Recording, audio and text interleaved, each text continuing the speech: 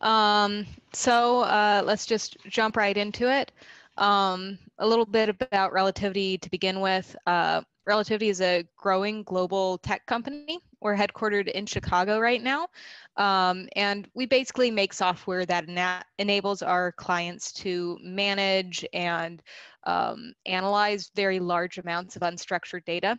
So stuff like a Word document or an image where you don't really have a structured schema around it like you would see in a database. We also have headquarters in Krakow, Poland, and then scattered around the world in a few other locations. And we've been growing pretty explosively in the last 5 years or so, from a few hundred employees to over 1,000 now. The not vast majority, a very large majority of which are engineers. Oh no, this is not what I wanted. Oh, sorry. I don't know why these didn't present. So a little bit about me. I'm a software engineer working on our platform team. So that basically means that I'm developing the framework on which the rest of Relativity is built. I work very closely with our other in-house engineers and then relatively closely with third-party engineers at other companies who utilize Relativity to build their own applications on top of. Then Neha, if you would like to introduce yourself. Yes, sure. Hi, I am Neha. I am a software engineer at Relativity in a very different domain. I work in a performance engineering team, and we make sure the software that's getting in the hands of customers is vetted out for solid performance quality, meaning the software not only works as expected, but it also is performant, it scales up to meet the market needs, and it also is efficient and mindful in using the resources in terms of our infrastructure that we throw at it. So we are mindful of not creating that hardware waste just by making software more smart that way. That's a little about me. Okay, so diving right into some tips for preparation. Just FYI, I probably should have put like a table of contents slide on this. It's kind of an informal presentation, I guess. But we're going to be going over basically your prep for your interview, the technical video interview, a technical in-person, though they're not really in person this year, interview, and then just kind of like some other tips that we thought of while coming up with this presentation. So to start with, tips for interview preparation. Neha, this is your slide. I'm sorry. No problem. I think it's a good handoff you're doing here. So start off with tips for the prep, because you're doing all of this stuff and being mindful of this stuff before you even enter the actual interview mode. The first and foremost thing I feel is super important is making sure our resume and the LinkedIn profile are up to date. And I highly recommend going back to this every quarter and making sure the most recent and the accomplishments you're most proud of are always showing up there. Because especially in cases like mine and so many other folks on the same team, we were reached out to by recruiters. And so those opportunities came to us at a time we weren't even expecting, but we were so glad and gladly surprised by it. So I think having the most information out there about yourself at all times is going to be really helpful there. The next two things are that come with, okay, so if a recruiter reached out to me, or I found some opportunity in the market and I feel I could go grab it, but do I really want to work in this company? And that's a question you can answer with the next 2 points, is know all about that company, their culture, their people, their key business, their key service offerings or product offerings. Read their Glassdoor reviews from folks in there, have been there, to kind of get a good idea on what kind of organization this is that you are shooting for. And so that gets you either excited that, yes, I want to be there, or make a conscious decision of not for me. But either case, it's a good piece of information to have.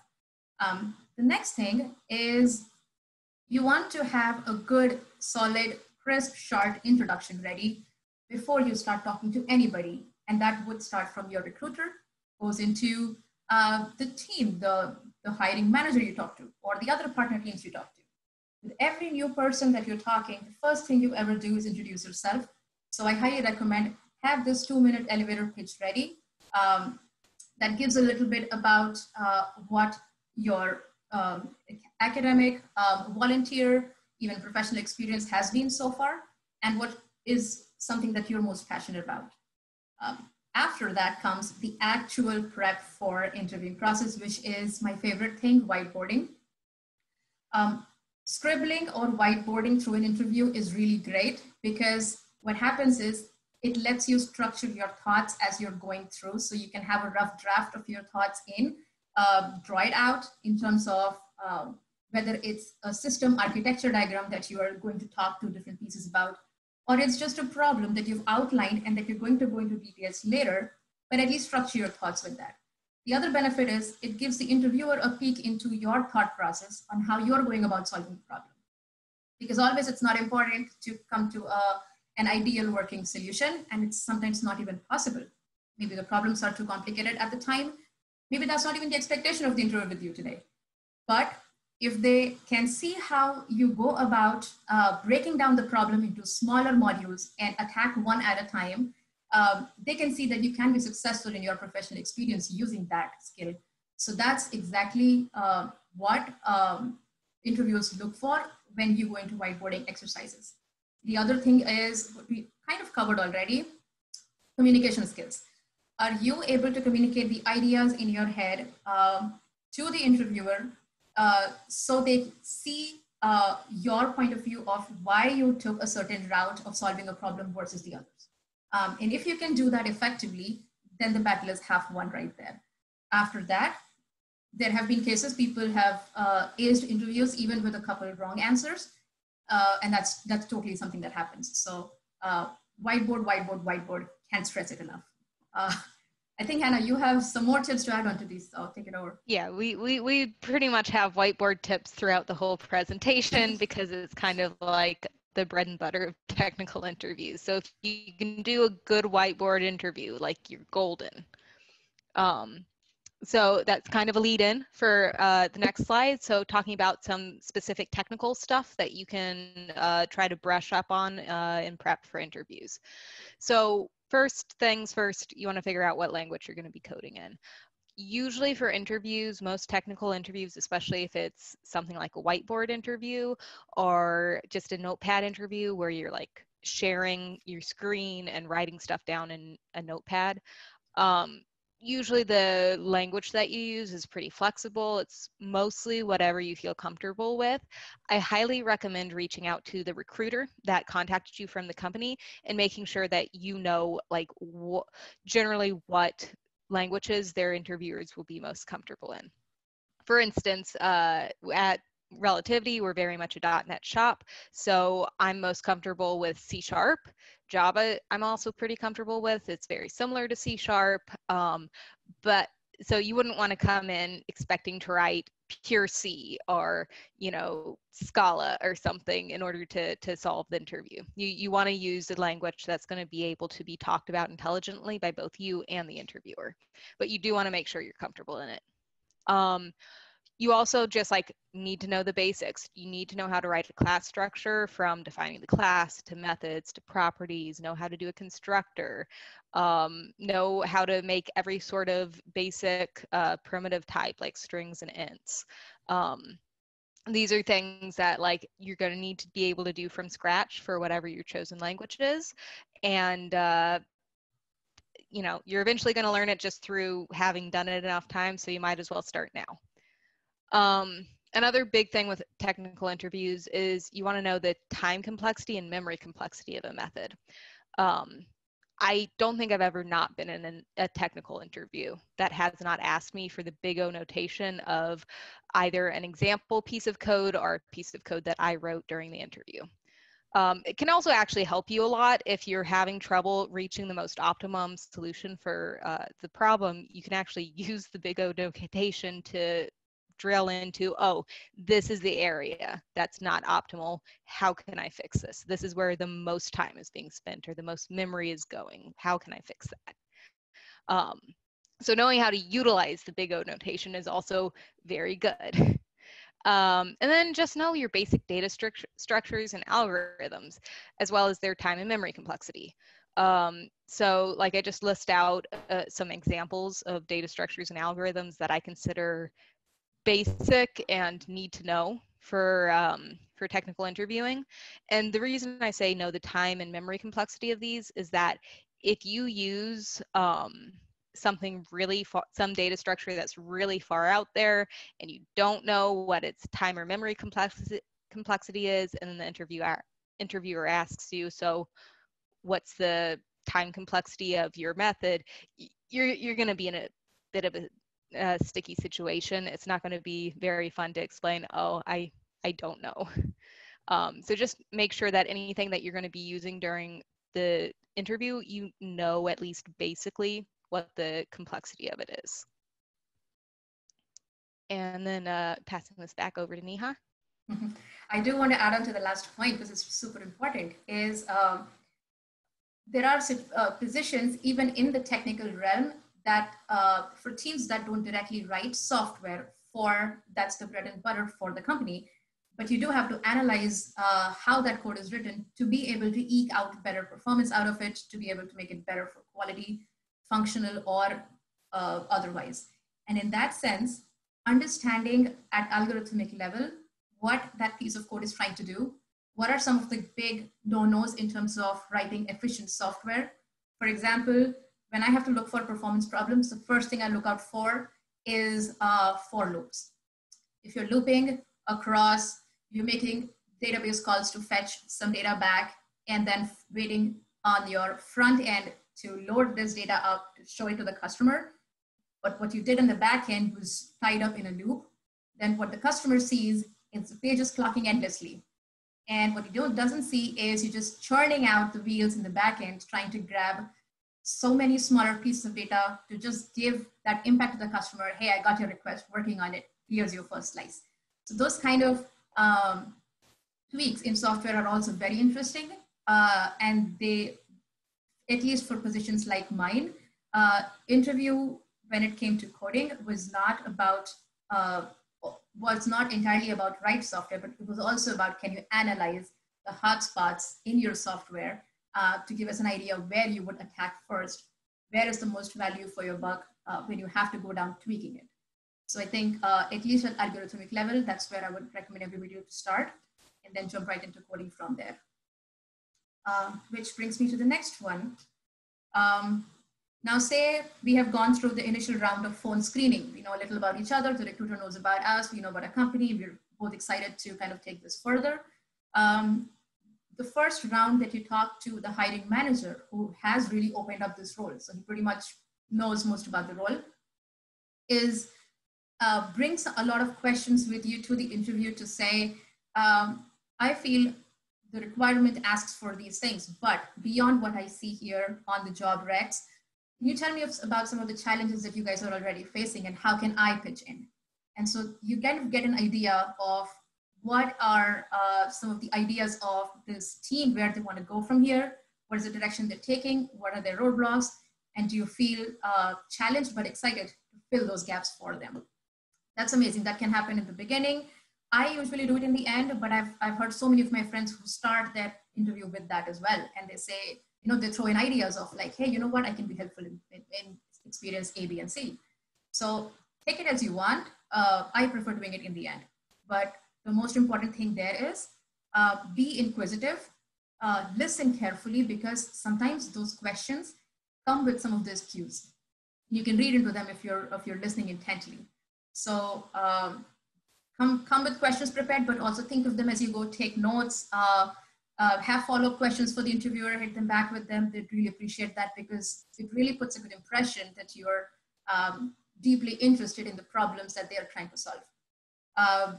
Then I want to touch up on phone etiquette, really important. So because these interviews have gone so much more remote than they used to before, you're really not getting an in-person time in the future. So make sure the phone call is even more prepped up with you seeming confident, you seeming prepared, and you seeming humble to take back feedback and work with it. That give and take is really powerful in interviews. Step into a quiet place for taking the interview call. Interruptions are the number one thing that kind of puts off the interviewer, because it gives them an impression this is not important enough, which is not true. So let's not give them that impression. Be short, concise, to the point in the beginning. Give the interviewer a little overview and make sure they do want to get into the weeds of this. If yes, sure, go ahead. But if not, let's not take up all the time in a few answers. Give the interviewer some time back so they can come back with good follow-ups for you. That is a better give and take when you can have a healthy mix of both kinds of interactions going. Be resourceful, very interesting point, because interviews at any stage of our careers are never going to be a know-it-all scenario. We're always on a learning path. There's always going to be curveballs that we don't know about. But what is highly recommended in case of complex problems is look at them as, can I break this down into smaller, simpler problems that I can attack first? And then I can look back at the end-to-end picture later. I don't have to be overwhelmed by the entire big picture right now and not being able to perform even at 10%. So I'd rather give them my small 25, 30% and keep building on top of that. And what if some portion of my responses are better than the others? And then I can kind of take the interview in that direction too. So show your strong points. And that's what I meant by being resourceful, is use everything you have.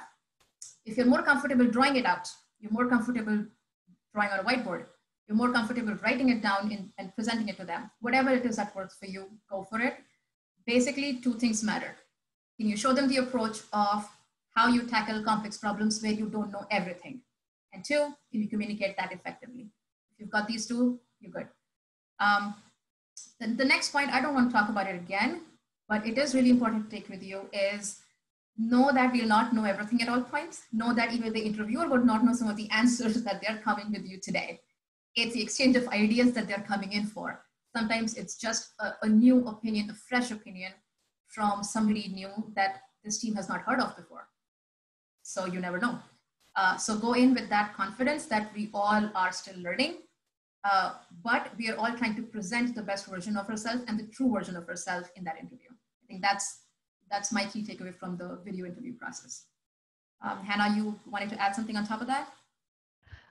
Yeah, I was just going to say, for the phone interview, if it is a technical phone interview and you're doing live coding with your interviewer, make sure you ask before you use outside resources.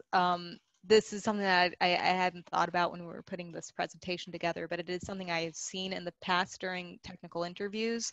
Some places are fine with using Google and outside resources and reference pages, stuff like that. Some places are not. So before you use anything like that, ask the interviewer. It's considered relatively rude to just use it and not ask. But asking is always okay. Okay. And then moving on to the coding challenge. Neha, this is also yours, I believe. Yes, I'll scoot through this fast in the interest of time. But what we have seen in Relativity's experience was you get 5 or 6 coding challenges in a matter of 2 hours.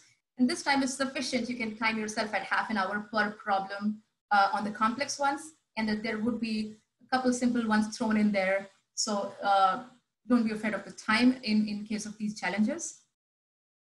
Be very honest with these approaches. Make sure you remember what you're doing today, why you're thinking of a particular approach and you like it better than the others, because there's a good chance when you go into the next round of in-person or now video conferences or interviews that you may be cross-questioned on, or rather verified on why you think this approach is better than the other. So have your ideas documented somewhere and be able to be ready to talk about them at the next time. Start simple and then proceed towards more complex problems. If you are stuck with some complicated problem, come back at it later or attempt a portion of it that you think you're good at, but then kind of try to write an algorithm around it, write your ideas around it, like even documenting the pointers is also okay.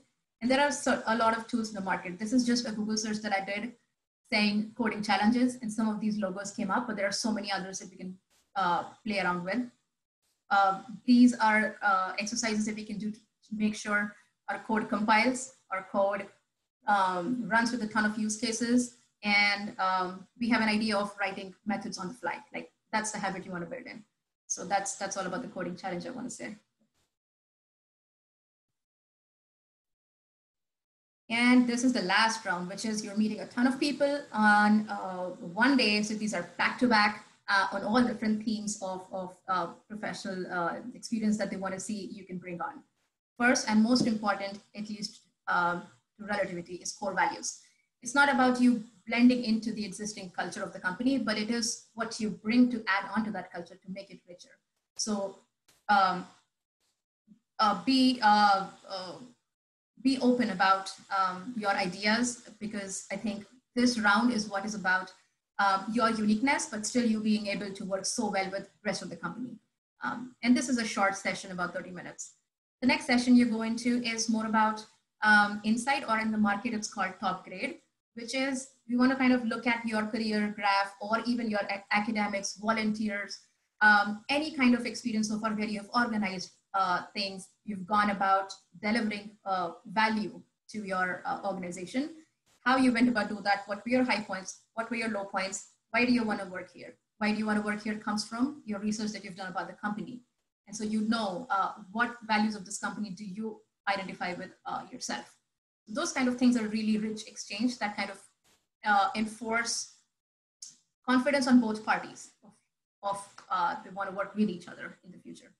And the last is a technical round, which is, it could be a continuation of the coding challenge that you've done before, which could be talking more about it, drawing more about the approaches you've probably taken, or it could be a brand new problem. In my case, it was draw an architecture that you worked with. How did you test the different pieces of different components of this entire end-to-end workflow? And then how did you tie in all the pieces in a more integrated format and test that instead?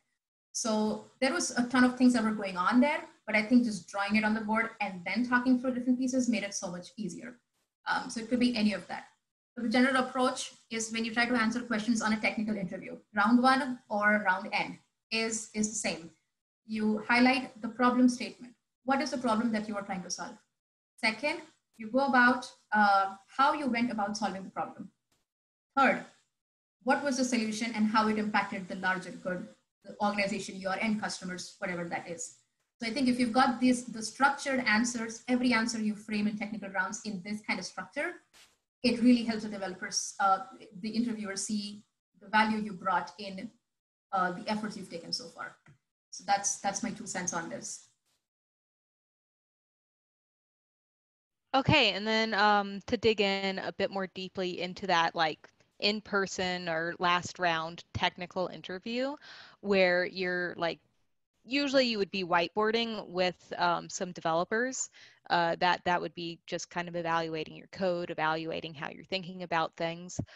So here's just kind of like some tips to approach these interviews once you get into them. Don't be afraid to ask questions.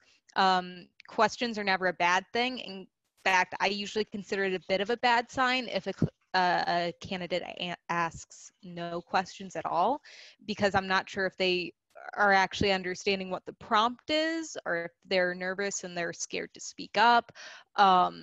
It's usually not a great sign if no questions are asked.